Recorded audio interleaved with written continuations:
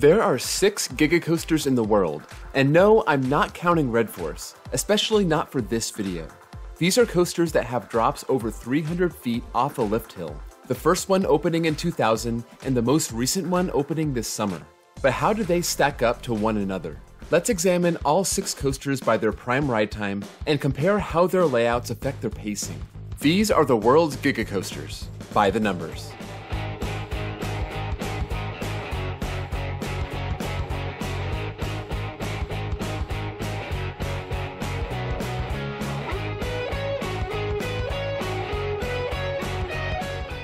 One thing to remember about the Giga coasters is that they are all long, epic rides that were built to be the most expensive and standout attractions at their parks, so you're not going to see a short ride. For this reason, instead of ranking these by prime ride time, I'm going to rank them by pacing.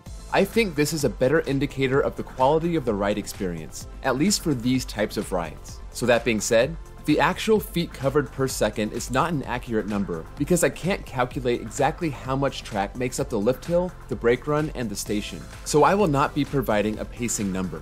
But assuming that each ride has about the same amount of track on their lift, their brake run, and station, they cancel each other out, so I can accurately compare the pacing figures to each other.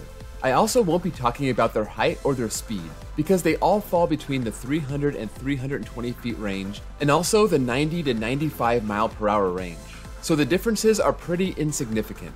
That was a long explanation for something that's not that complicated, so before I lose everyone, let's get started. Coming in 6th place with the worst pacing is Steel Dragon 2000 at Nagashima Spaland. This has by far the longest amount of prime ride time at 85 seconds, which is probably up there with the best prime ride time of any coaster period. 1 minute and 25 seconds from lift to brakes is insane. Steel Dragon is also the longest coaster in the world, and is about 1,500 feet longer than the next longest Giga on this list. It features some massive hills at over 200 feet after the first drop, as well as a mid-course brake run, which will slow down the train for the final run of airtime hills. Focusing on those big 200-foot drops is going to slow down the train. It also seems like it loses a lot of speed before the mid-course brakes, as it winds through the structure after those big swooping turns. We're going to use Steel Dragon as the baseline for pacing, but for the sake of context, the best paced RMC is Zadra, and that's about 1 foot per second slower than Steel Dragon. The best paced Intamin prefab is El Toro, and that's 6 feet per second slower than Steel Dragon. And the best paced GCI is Wodan, and Steel Dragon beats that by about 15 feet per second. So even the worst paced Giga tops the other lists that I've already covered. At 5th place, covering about 6 feet more per second than Steel Dragon, is Millennium Force at Cedar Point.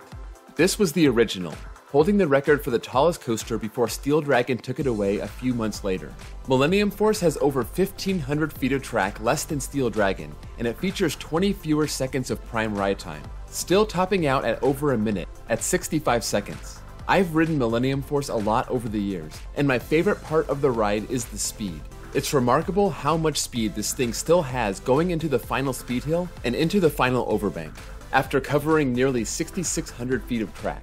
The pacing is hurt a bit by the 2 side-by-side airtime hills. A lot of people complain that these don't have any airtime, and that's because it's not going all that fast over those hills. The train also rises up into those overbanks, and that'll also hurt its pacing. But it is helped by not having any trims or a mid-course brake run.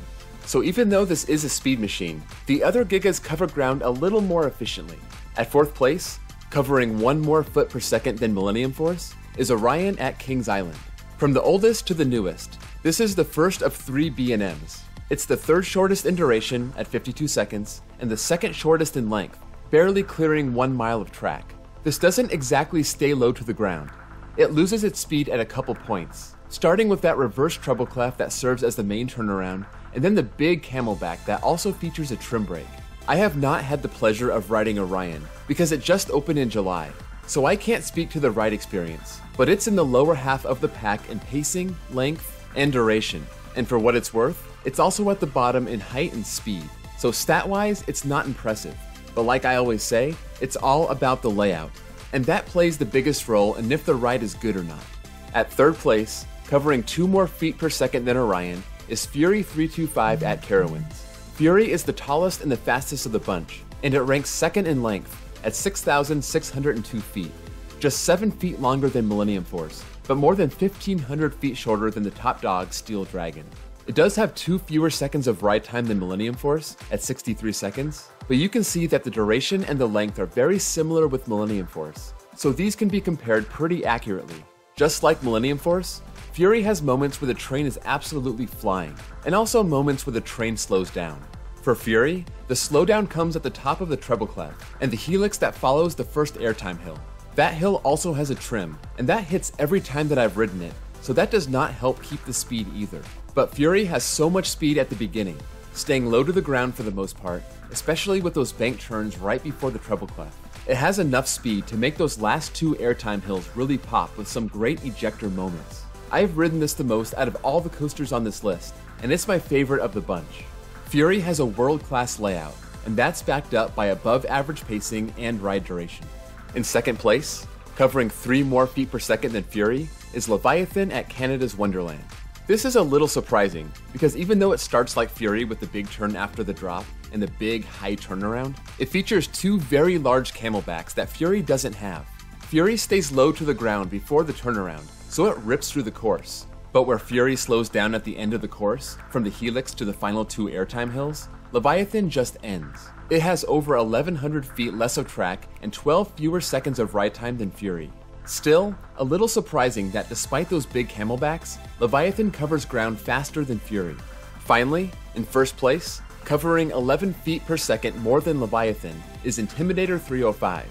No surprise here, this coaster thrives with its low-to-the-ground elements. The only thing slowing it down is that giant hill under the lift, and the trim break on the hill shortly before the finale, but it rips through the course.